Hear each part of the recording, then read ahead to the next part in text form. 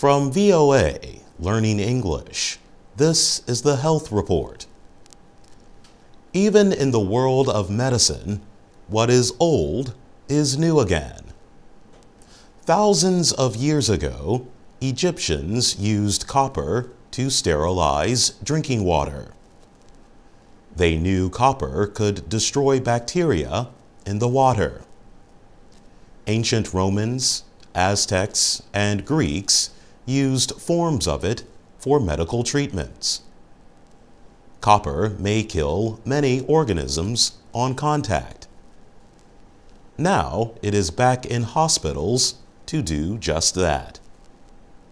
Bill Keevil is a microbiologist at Southampton University in Britain. He is investigating the properties of copper. He has been investigating how the metal can kill germs, or pathogens, as researchers call them. Keevil points to studies of infection rates at U.S. hospitals that use copper surfaces and hospitals that do not.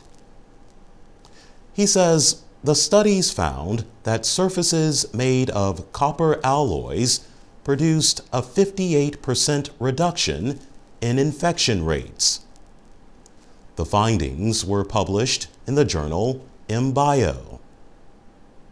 Keevil and his research team found that copper surfaces can quickly kill the coronavirus 229E.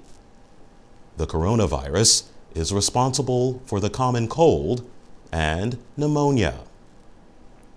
This virus is also closely related to the pathogen that causes SARS and MERS, two sometimes deadly diseases.